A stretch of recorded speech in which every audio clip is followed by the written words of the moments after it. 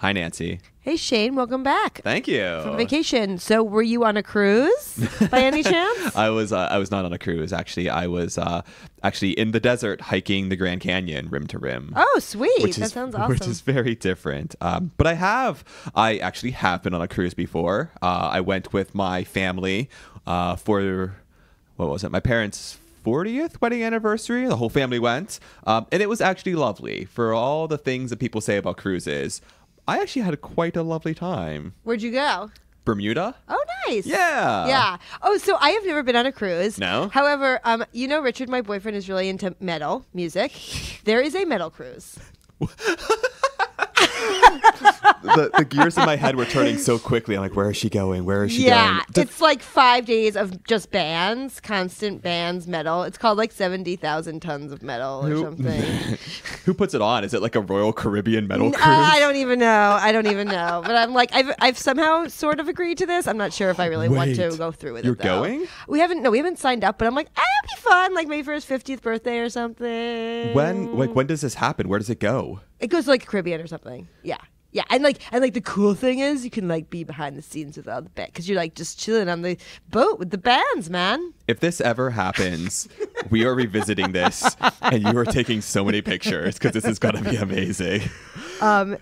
Anyway, very different from the type of cruise that scientists go on, however. Yeah, there is actual setup to this. So then you have been on a research cruise, right? Yes, I did a very short one, like off the coast of Oregon, which was definitely awesome. Definitely, our episode this week, we talked to someone who has been on many cruises, research cruises. Yes, we have. Probably not a metal cruise though. Welcome to the American Geophysical Union's podcast about the scientists and the methods behind the science. These are the stories you won't read in the manuscript or hear in a lecture. I'm Shane Hamlin. And I'm Nancy Bompey. And this is Third Pod from the Sun. All right, so we're talking about vacation cruises, but there are different types of cruises that scientists do, right? Yeah, I mean, they call them cruises, but they're work. I mean, they have a little bit of fun, but it's mainly work. Mainly work, Research cruises, they call them. Right. Yes. And we're talking about this, so we're going to bring in Lauren Lipuma, who talked with a scientist who does, or at least in her past, has done many research cruises. So, hi, Lauren. What up? And what do you got for us today? Yeah, so a couple of months ago, I met Dawn Wright. She's a scientist, and she works at the Environmental Systems Research Institute, also known as ESRI. She's also a professor of oceanography at Oregon State University. And what does she do? Well, right now, Dawn does a lot of science policy, science strategy work, but early in her career, she worked on mapping the seafloor. And actually, the way that Dawn got started in science is that she went on many ocean research cruises, or expeditions, I guess you could call them, with the Ocean Drilling Project, known as ODP, which drills sediment cores from the ocean floor, and their goal is to kind of reconstruct the past geologic history of the oceans. So I finished my master's degree at Texas A&M University in 1986. And around that time, Texas A&M was the science operator for the ocean drilling program. And so they were staffing the JOIDES Resolution drill ship with staff scientists and marine technicians, and facilitating all of the operations, the logistics, and so forth with the science parties going out on those ODP cruises. When I finished my master's degree, I got hired by ODP as a marine technician.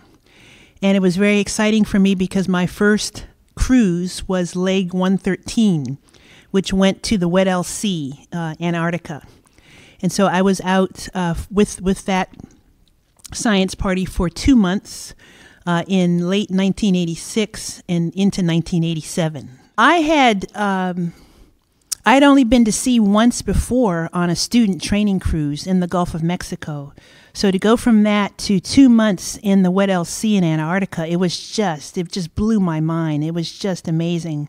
And I loved it. I loved every minute of it. It was just such a great adventure. And I ended up doing 9 other cruises with the ocean drilling program as a technician. Mm-hmm. And I decided to go back to school for my PhD. So I had about 3 years of going to sea with ODP, and it was awesome. Each of those expeditions, each of those cruises was amazing, but the Antarctic ones, I think, were the most memorable. So the ocean drilling program takes, and now the IODP takes samples, cores of sediments and rocks from the ocean floor, mainly to reconstruct the past history of the oceans. And in the case of Leg 113, what we were trying to do was to reconstruct the paleo-oceanographic history of the Weddell Sea. We were looking at the past movements of the West Antarctic ice sheet, looking at processes such as ice rafting, sedimentation rates, just trying to discern what went on, particularly in the Cretaceous period in that part of the Southern Ocean. Mm-hmm. So we were getting all that information from the cores of sediments that we were able to drill at, I believe it was 9 sites. So how does the process of drilling an ocean core work? So it's probably a lot different from when I was out 30-some years ago, but the general principle was you lower this drill pipe down to the seafloor, you anchor it onto the seafloor, and you have this drill bit at the end of the drill pipe that rotates and then kicks up material as it gets deeper into the sediments. That material gets collected into a barrel that is lowered through the drill pipe, and that barrel gets filled up with that material. When it gets filled up, then it gets pulled back up to the ship by a wire full of that ocean sediment.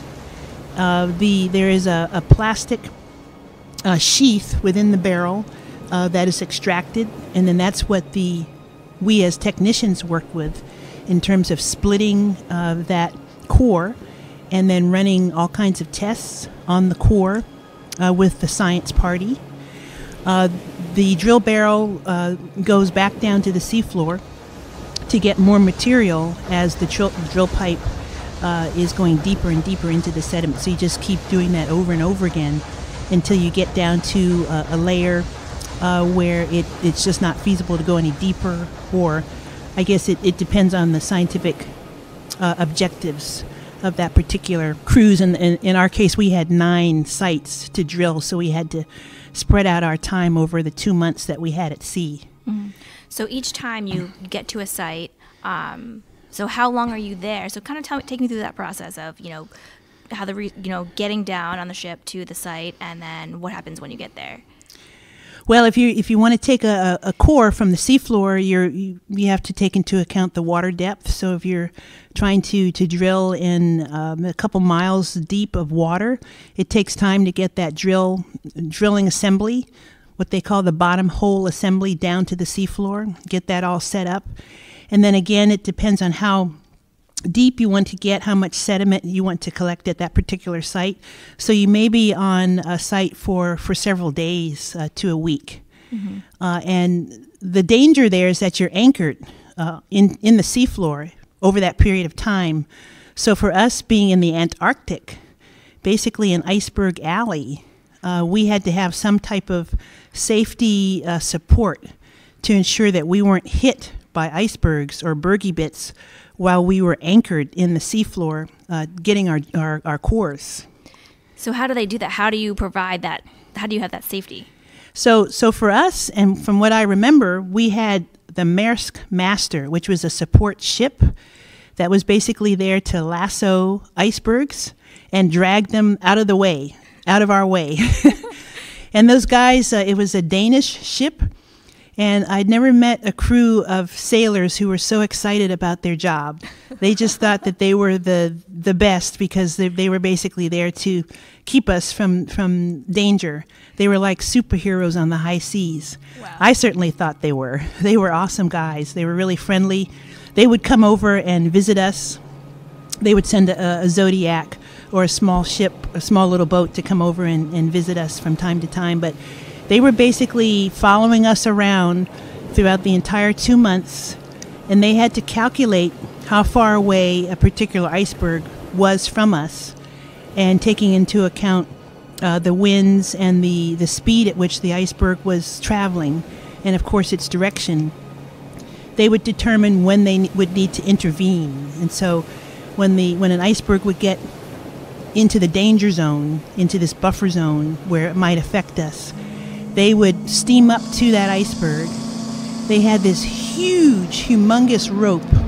It was basically a rope that they would drop over the side right at one point of the iceberg. They would steam around, letting out the rope as they went until they encircled the iceberg, and they would pick up that rope and then literally, like a tugboat, tow the iceberg out of the way.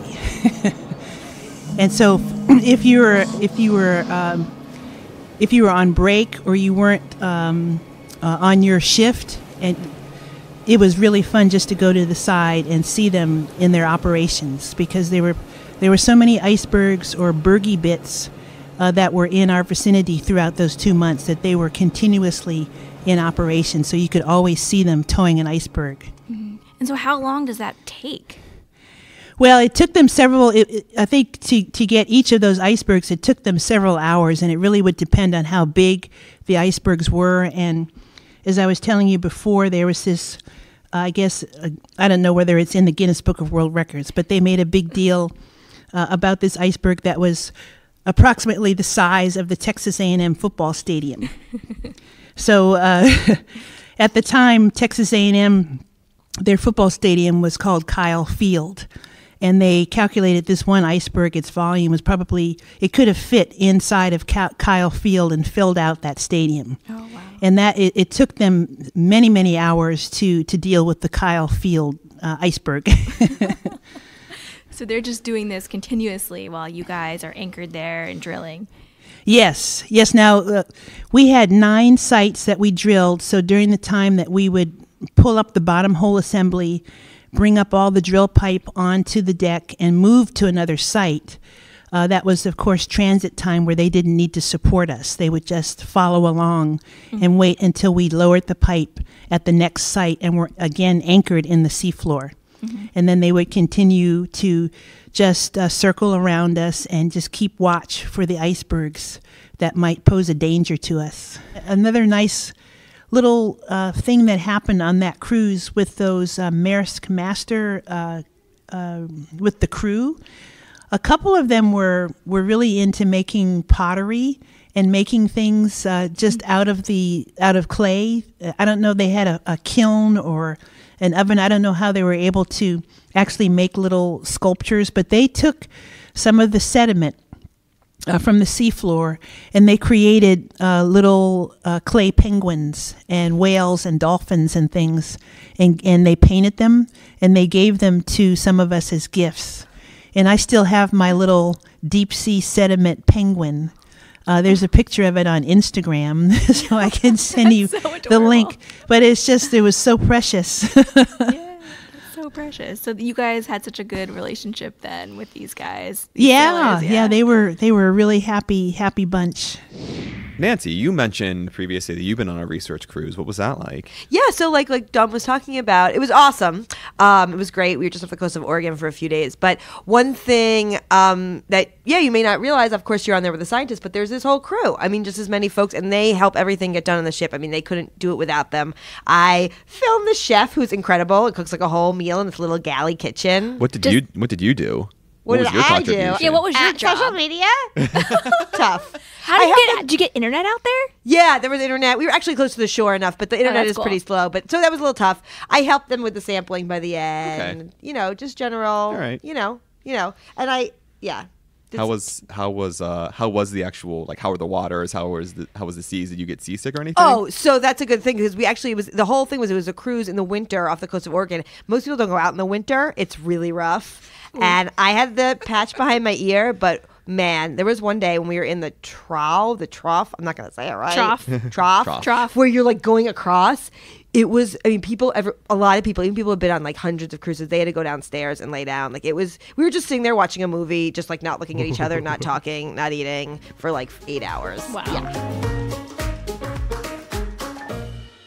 I remember that for most of our drilling operations within the Weddell Sea, the seas were pretty calm. It wasn't too stormy. The main thing that we were in danger from were these icebergs, but we had to get to our first site by leaving Punta Arenas, Chile, at the southern tip of South America and going across the Drake Passage. So it's that passage of very rough seas between the southern tip of South America and then the tip of the Palmer Peninsula in Antarctica. And those were some pretty rough, stormy seas. But basically, it was like being in a winter wonderland because it was always cold. I remember wearing long underwear the entire 2 months. Not the same pair, of course, but... And that the sea life, there were lots of whales and seals, albatross, and they would come right up to the drill ship, right up to us, anchored on site. So that was just amazing. Wow. Just to have these the sea creatures come right up to us. It was great. Did you ever get kind of, I don't know what the word is really, but like sick of being out there? And towards the end of the cruises, you're there for 2 months. I mean, is there ever a point where you're just like, get me off this boat right now? Yeah, I never experienced that. There were a lot of people who went through that, but I just loved being out there, and I never got tired of it. There, of course, with any research cruise, you're doing repetitive tasks. Our shifts on the drill ship were 12 hours on, 12 hours off. And when you're out there for 2 months, there can be a lot of boredom. You're eating the same things in the galley. The quality of the food in the galley goes down. You run out of movies to watch. But none of those things bothered me. It was like I was on this... I had dreamed of going to sea as a child, and I read all of these things like 20,000 Leagues Under the Sea and pirate novels, other pirate books, and it was just fantastic. So I never got tired of wearing the same clothes over and over again. So for me, it was really a lot of fun. I just learned a lot about that culture. It's a separate culture out at sea, and you've got to be very respectful of it. Be respectful of the captain and the people who are senior than you. And you have to have a lot of humility and be open to learning a lot and working hard, making sure that you know your role and that you can contribute and pull your weight. I hope for any oceanography student that you get a chance to go to sea early and often, because there's just nothing like actually being out there collecting the data. And the people that I was out at sea with have become lifelong friends. If you can step off a ship after being at sea with someone and you're their friend, that's pretty significant. And there's some wonderful relationships, or enemies too, I guess. But in my case, it was all positive. So I really hope that everybody in the ocean sciences gets that experience. So, yeah, I mean, I could totally understand what Dawn is saying. So I was on this research cruise just a few days. I was on a research cruise. I was on the research cruise just a few days. I'm a real oceanographer. But, I mean, we had so much fun in those few days, but these guys have been going out. They're on a big project, and these guys have been going out on cruises together for years. And they have T-shirts. Oh. No. They have T-shirts What that do they they made say? that were like commemorating different like times they've gone out together and projects. They know each other so well. They know all the music they play. They know how people act. I mean, they know, like, you really get to be tight with I mean, you're on a little tiny boat. I was gonna say, you have to get along, right? Yeah, you have to get along, or it would be weird. Maybe the three of us could take some lessons from them. Wow. Yeah, I don't know if I could Oh be my on a- God! I- Us on a research cruise. I don't think that would work very well. We'll just limit it to our time on the podcast. All right, folks. Well, that's all from Third Pod for the Sun. Thanks, Lauren, for bringing us this story, and of course to Dawn for sharing her work with us. And the podcast is also produced with help from Josh Spicer, Olivia Ambrosio, and Liza Lester. And thanks to Adell Coleman for producing this episode. AGU would love to hear your thoughts. Please rate and review us on iTunes and listen to us wherever you get your favorite podcasts, because hopefully we're one of your favorites too. Or at thirdpodfromthesun.com. All right, thanks all, and we'll see you next time.